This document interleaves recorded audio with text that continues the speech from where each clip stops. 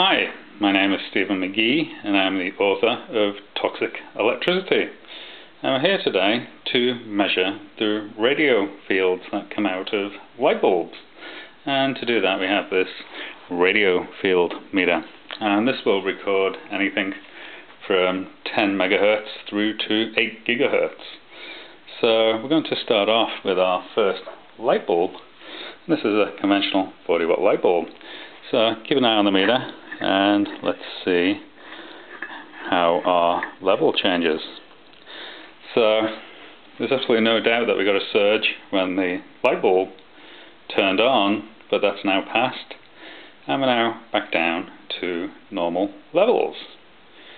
So light bulbs are very, very good once they've actually passed through their initial switch on process. So that's our conventional filament light bulb, and we see the surge again passing through as we turn it off. So our next light bulb is going to be this LED light bulb. This was just a random LED light bulb that I purchased, and let's see what it does. So keep an eye on the meter.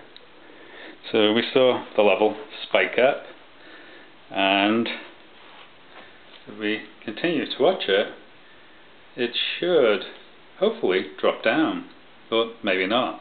So let's watch it for maybe 10 or 20 seconds. One of the things I should mention about LED light bulbs is I don't particularly like them because generally the majority of them have far too much blue light in the colour spectrum. And exposure to too much blue light can actually give you insomnia. It actually causes your body to get quite confused, and your sleep cycles may go off and you may find yourself locked into an endless cycle of insomnia. So something to be wary of is that some of these LED light bulbs are being reported to cause insomnia in people. And as we can see, we're actually getting quite a high power level, and we're actually on millivolts per meter. So that power level is about 770 millivolts per meter, and it's continuing. It's not actually dropping as time goes by. So since we're getting a lot of fields coming out of these LED light bulbs. So the next one we've got is a compact fluorescent light bulb, and these are the curly ones that you see in the shops. So let's see what this one does. So keep an eye on the meter. We're actually reading 88 right now. Okay, we just spiked up to 755, and with a bit of luck, as the light bulb warms up, that will come down. So indeed it has come down, and we're now back at our normal levels, and it seems to be somewhat better than the LED light bulb. So I'm going to take this one out and try the next one. So we saw it spike up again as it disconnected from the system. So this is our last light bulb, and the thing about this one is it's a much more powerful light bulb. It's much larger, and more importantly it's very, very old. So let's see what a very old compact fluorescent light bulb does with radio frequency radiation. So watch the meter. Okay, so we've turned on and we're at 760 approximately for our radio frequency radiation, and that's now rapidly dropping down.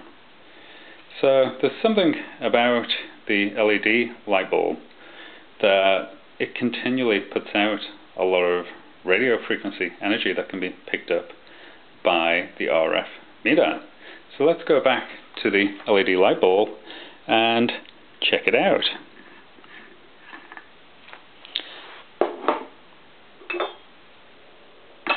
So we're going to put it back in, and we should see it spike up and hopefully go back down.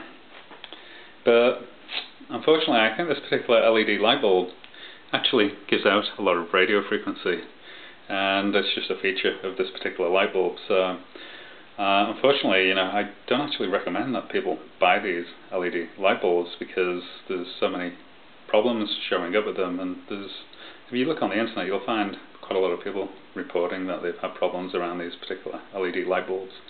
Maybe that will go away in time, but right now I think they're definitely a product that you should be wary of, and don't take my word for it. Perform your own test and come to your own conclusions. but I don't actually use LED light bulbs, nor do I use compact fluorescent lights. I actually use conventional filament lights. They're tried and tested.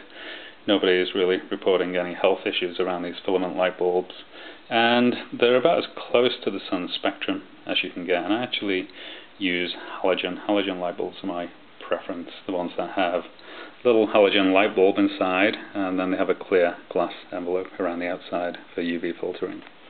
So they're the two types of bulbs that I actually use myself.